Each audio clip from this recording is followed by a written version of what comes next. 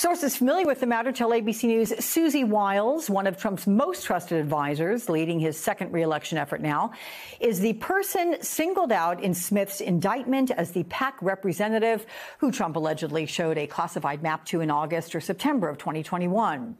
Joining me now is Stephanie Grisham, former White House press secretary and communications director under President Trump, and author of I'll Take Your Questions Now, What I Saw at the Trump White House. Welcome, Steph. It's good to see you. So what can you tell us about Susie Wiles? Have you crossed paths with her? And do you think she could end up being a star witness? Yes, I've crossed paths with her. She's pretty well known in political circles. In fact, she used to work for Ron DeSantis until they had a falling out. So I know that Trump really needs her in the position that she's in because DeSantis is his biggest competition at this moment. If it's true that, he showed her a classified document, that's going to obviously put her in a very awkward position. It hasn't been confirmed, I guess, that it's her yet, but I do believe that I'm sure people all in Trump world right now are working hard to figure out if it's her, asking her questions, and it'll just put her in an awkward position. So I'm interested to see how it will play out ultimately because he's not trusting many people right now. Yeah, absolutely. And you make a good point. I just want to reiterate that NBC News has not confirmed that particular report either. But this alleged exchange between Trump and Wiles, it is the second of two instances detailed by prosecutors in the indictment showing how Trump allegedly disclosed classified information. The first, as you know, that July 2021 audio recording. Let's take a listen to that. I just found, isn't that amazing? This totally wins my case, Mm-hmm. Except it is like highly confidential, secret. This is secret information. This was done by the military, given to me. I think we can probably, right? I don't know. We'll have to see. Yeah, we'll have to try to figure out See, as president, I could have declassified it. Now I can't, but this is classified. Look, Donald Trump. Is it plausible Trump was showing classified documents to people in private meetings? The short answer is yes. I watched him show documents to people at Mar-a-Lago on the dining room patio. So he has no respect for classified information, never did. Listening to that exchange every time, it just makes me so angry.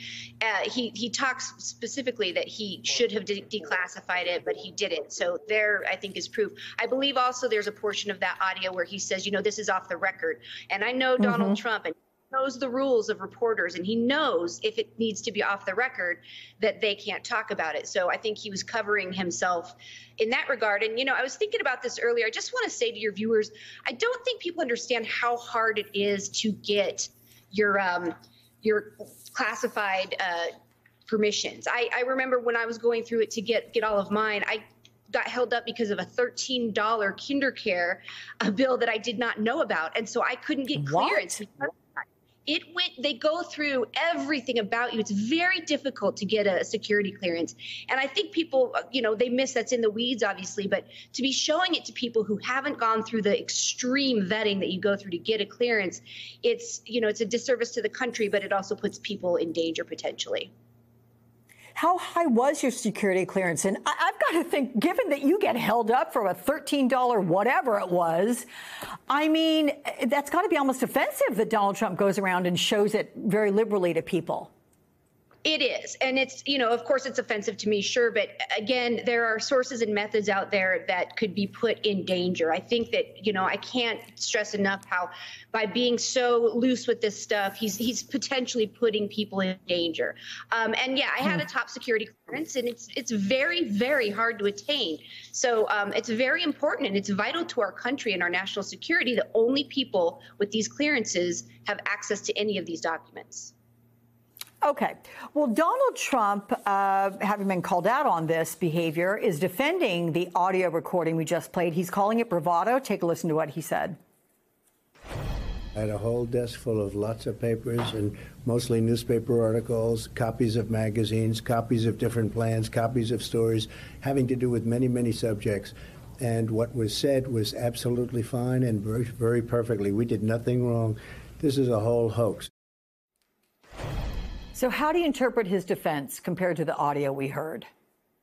Well, I mean, I think this is like his 7th or 8th defense, right? First, there was nothing, and then it was all declassified anyway. And then, you know, so this is just the newest defense. And it doesn't comport with what the audio says. He says the military put this together for me. See this, you hear the papers. So that's not bravado. You can't tell me that he's holding up a newspaper while he's saying the military put this together for me.